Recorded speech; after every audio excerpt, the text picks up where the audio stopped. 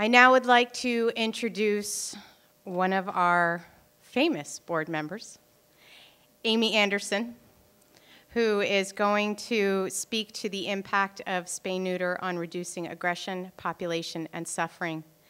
Aimee Anderson is an SPCA board member. She also is the former director of animal control at the Maui Humane Society, and she was a Maui Police Department instructor. Would you please welcome Aimee Anderson? Aloha, everyone. Thank you so much for coming. This is just touches my heart. I have to do a bit of a disclaimer before I do my presentation because, you know, I'm from the real world where I saw real life problems, cruelty. And I tend to realize that the photos that I'm going to show you they're graphic. They are going to affect some of you more so than others. But I do need to warn you about that because I don't want to offend anybody. But this is the real world. And all but one of these photos that you're going to see are from Maui. This all happens in Maui. And I'm not used to this, so you're going to have to, bear with me in my futzing around.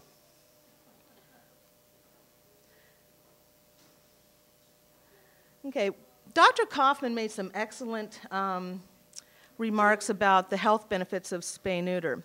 One of the things I just wanted to add, because these are cases that are commonly presented here, and this is cases of severe demodectic mange that's actually become a secondary bacterial infection. This is, these animals suffer, obviously, greatly.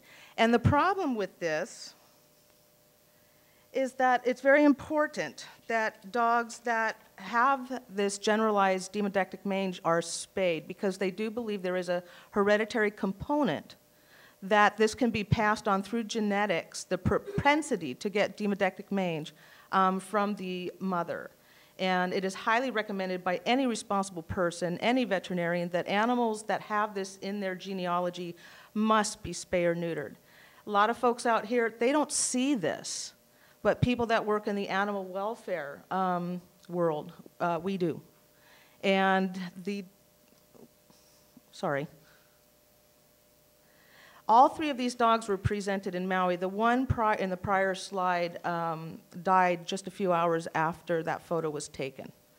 That's how severe it was. Yes, the owner had a responsibility to do something, to intervene prior to it getting to that point. But unfortunately, that didn't happen. And the animal suffered and died.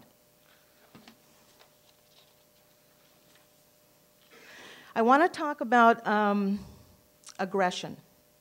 And Dr. Kaufman did allude to aggression in intact dogs, but the statistics nationally are quite interesting.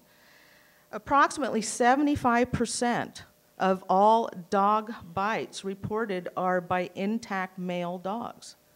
That's a fact. So for those people say, I don't want to spay or neuter my dog because he'll be less of a dog, less of a man, as Dr. Kaufman said, that's a fact, and you can't get away from that fact. That's a huge number. These particular people, the gentleman, he actually got involved between two dogs that were fighting. His dog, female, intact, and an intact female pit bull who had puppies. They lived on the same property. What happened is they fought, and he got in the middle of it, and he was severely injured.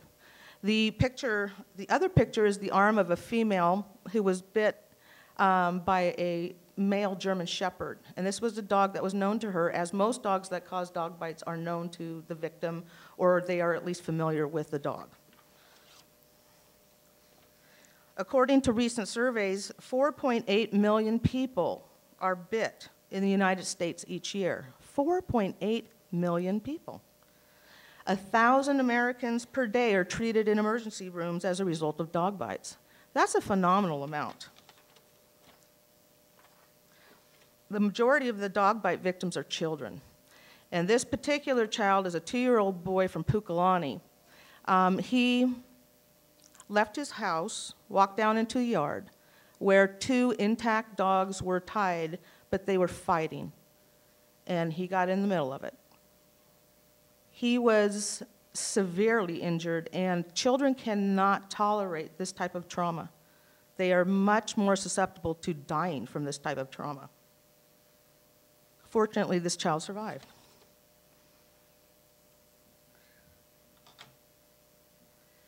Free pets, good home is a recipe for disaster. Free pets, we see it all the time, ads free. Free to good home, free to good home. We see it, you know, at Craigslist, in the newspaper. They're often a mistake, a result of mistake breeding. And, you know, pets that are obtained for free are less likely to be spay or neutered. They're less likely to receive routine or emergency vet care. They're more likely to be abused, neglected, or discarded. Animal hoarders, something to think about. We, you know, with the TV show that we see, now that's a big deal on TV, right? Animal hoarders. We in the Animal Welfare Society are so glad that they're putting this on television now, because we know about it, but the public really doesn't know about it. And they're seeing the effects of what animal hoarding really is about. And it is a huge problem in the United States and worldwide. But they often search for free to good home ads because they think they're going to rescue an animal. And in fact, as we see from a lot of these television programs, we know how they end up, don't we? Not a good thing. They also end up often in the hands of dog fighters to be used as bait dogs. This is a real common thing, and if you folks don't think we don't have dog fighting here, yes, we do. It is a felony here. It's very often underground because it is a felony. It carries quite a severe penalty, but we definitely have it here. And dogs that go missing, and dogs that are stolen, and dogs that are gotten from free to good home ads, guess where a lot of them end up? They may also end up as breeding stock for a backyard breeder. This is an example of a free to good home. And I'm more of a storyteller because I can relate to, you know, these situations that happen. Let me tell you the story about this 12-week-old puppy. This 12-week-old puppy was with its littermates in a box on the side of the street in Kahului, and they were free to good home. The person that got this puppy was a 14-year-old girl. She took the puppy home, and within a few hours, she had bashed the puppy against the wall and killed it.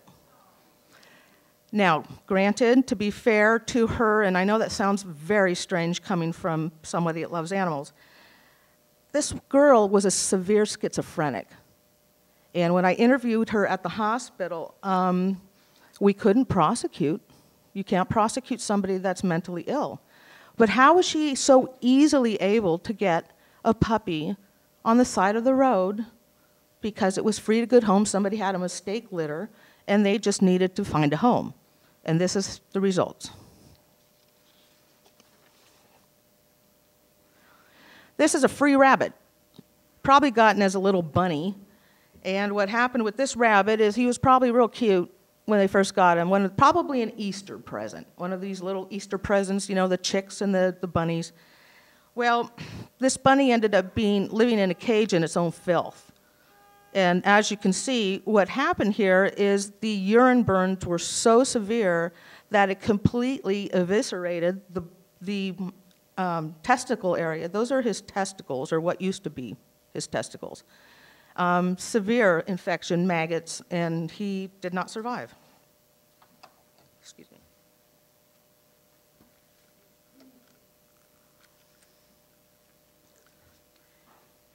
With excess, even feeding animals become disposable objects.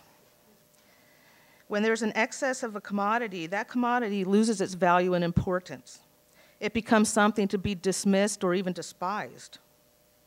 At worst, it can become disposable, it can be disposed. Unfortunately, society views excess animals as one of those disposable commodities. Kind of one of the recent analogies I'd like to give about this: rain, water. Gee, it seems like a few months ago we were in a horrible drought and we wanted water, we needed water desperately. Water had such a value. Well, yeah, now look what's happening. We despise it because it's been causing havoc. And it's a strange analogy, but unfortunately, with regards to animals, oftentimes they are looked at the same. Anytime there is an overabundance of anything, guess what happens? They lose their value. They're expendable.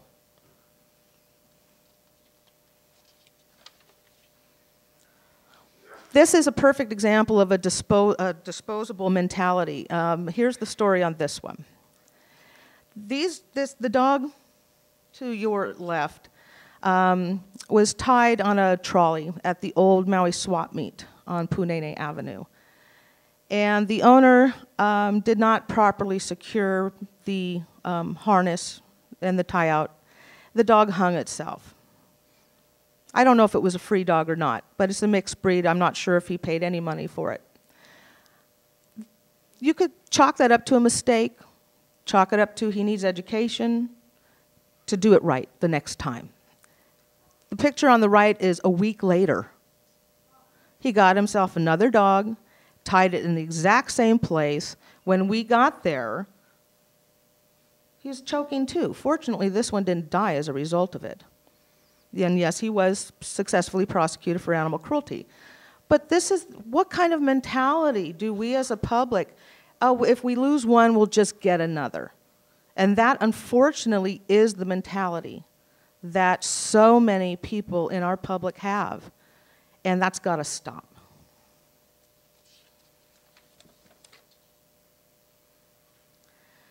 Both dogfighting and neglect are symptoms of devaluation of life. The dog on the left was used as a bait dog for dogfighting. Oftentimes with bait dogs, they'll actually tape their muzzle shut so they can't fight back and inflict damage on the dog that they are training, because that is the valued dog. That's the dog that brings home the bacon, brings home the money. The other one is expendable. The dog on the right is something all too common seen in animal welfare, and that is a collar wound. It looks like they try to decapitate the dog, and frankly, he could have died from this. Fortunately, he did not. But this is really common. And they've got it as a puppy. This is how it happens, right? They get it as a puppy. They don't change the collar, expand the collar over time, and it grows into the neck and it causes severe damage and obviously severe pain. This is an animal that's living at their house. How can they ignore this? But it happens all the time. We see it on Animal Planet. We see these type of wounds on the Animal Planet shows. So these are the type of things we really are trying to get our community, and that means all of you, to spread the word and say, you know what, we revere our animals. But as long as there's an excess and you can just get another, and they're free for the picking, we are going to continue to have these problems. This island has seen way too much of this kind of abuse. And again, I know the people that work in animal welfare see this every day. And this is just heart-wrenching, and it really, truly has to stop. For example, the top photo, this is a dog, a pit bull breeding dog, that she lost her value. Maybe she couldn't have any more puppies. She was shot in the head. Just get rid of her. Let's get a younger one that can produce more puppies, hopefully more money. The dog on the right was left in a holding kennel after night, or in the middle of the night. Its leg is torn off. Its leg has been torn off for quite some time. I guess the owner just figured, nah, we'll just put it in a holding kennel. Throw it away. This has got to stop. And the three bottom, they're all three different dogs. And these are dogs that are basically have no value, so why should we bother feeding them? We'll just leave them behind. The one on the left was left behind in the garage. Thank God somebody finally found it, because otherwise it would have starved to death. And it almost did, as you can clearly see. So that's my presentation, guys. And the thing is, again, like Dr. Kaufman said, we know we're speaking to the choir, but for every single one of you that spreads the word to someone else about we as a community are not going to tolerate treatment of animals like this. We are not going to tolerate, oh, it's okay if your dog has puppies or your cat has kittens. We, all of us, have to work together to make sure that this stops so we get the value back for those animals that deserve it. Thank you so much.